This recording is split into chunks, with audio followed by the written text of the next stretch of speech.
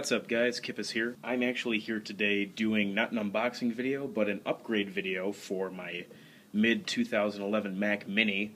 I recently found out on a blog post at otherworldcomputing.com that the Mac Mini, which is officially only supposed to handle a maximum of 8 gigabytes of RAM, which is what I upgraded this stock model to, it's actually capable of handling 16 gigabytes of RAM, and that would be two 8 gigabyte memory modules. So as soon as I found this out, I of course was looking for the greatest deal, because 8 gigabyte RAM cards are still pretty expensive, and looking at Apple and Otherworld Computing themselves, I found out that some RAM upgrade kits were closing in on $1,000 or more. But I was actually lucky enough to find Patriot memory, which I have used in the past before, and it's never let me down yet. Specifically Apple ready memory, and this is PC3 10600 running at 1333 megahertz, which is the exact type of RAM that we would need for this upgrade. And as you can see, I've got two of them. Two 8 gigabyte modules, giving us a total of 16 gigabytes of RAM inside the Mac Mini. So we're going to go ahead and upgrade this right now. And I figured I'd just put this little video together because I know some people like to watch these kinds of upgrade videos. So I am more than happy to oblige. So we're going to start by opening up the bottom of the Mac Mini, which is simple enough. You just twist it counterclockwise and the cover pops right off. So here's the inside of the Mac Mini, and I can see that there's some dust in here. I haven't dusted it out in quite a long time, but here are the two 4 gigabyte RAM modules that I installed about, I'd say 6 to 8 months ago, and again, very good RAM, and the computer served me very well. But doing this RAM upgrade, I do use this machine a lot for iMovie and rendering a lot of 1080p video now, of course with the iPhone 5 with such a great built-in camera. So I figured, what the hell. I actually got these two RAM modules for $47 a piece. That includes tax, at fries.com, and I will be going ahead and giving you guys a link to this exact series of RAM. Again, like I said before, it's from Patriot Memory, and being the only user serviceable part in this machine, of course it is very simple to do this upgrade, so this isn't going to take very much time at all. So it's as simple as taking the new RAM out of the package and taking the old RAM out. As a matter of fact, why don't we just start out and give this a quick blowjob.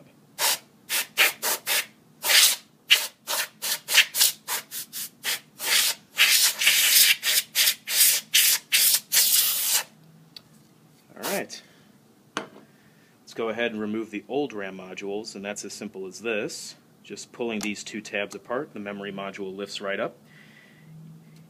You just pull it right out. So there you go. That's the original. Get the camera to focus. There we go. 4 gigabyte RAM module from Samsung, which is a little bit ironic considering the nature of Apple and Samsung's relationship as of late. And here's the second module. And here's at least one of the new modules. So as you can see, 8 gigabytes. Go ahead and refocus. Alright. So of course we do start with putting the module on the bottom in first. It snaps right in. Taking the second module here. Again, making sure to get the notches lined up, and also make sure not to touch these gold contactors, otherwise you might inhibit the performance of the RAM. And also be sure to install the RAM on a 45-degree angle, as you can see right there, and just gently push it down and it all sits together like that. So now that we have the RAM installed, we're going to go ahead and pop the cover back on, which should not be too much of an issue if I can line up the holes properly. And then turning it clockwise, all locks back together like that. Alright, so now that we have the 16 gigabytes of RAM installed, now we're going to go ahead and start up the system and see if the Mac Mini recognizes it. Alright, so I've gone ahead and put the Mac Mini back into my media center here, hooked up to my Sony Bravia 42-inch TV. What's up, guys? And we're going to go ahead and boot up the system real quick and see if the Mac Mini recognizes the full 16 gigabyte RAM upgrade that we just did. Let's cross our fingers. That's a good sign. A bong for Steve Jobs. We've got the Apple logo popped right up. Alright, so there's the desktop. Booted up fairly quickly, not as fast as I'd like. But my desktop is fully up. And we're going to go ahead and get some information about this computer eventually. It's a little slow. It concerns me a little bit about this Mac.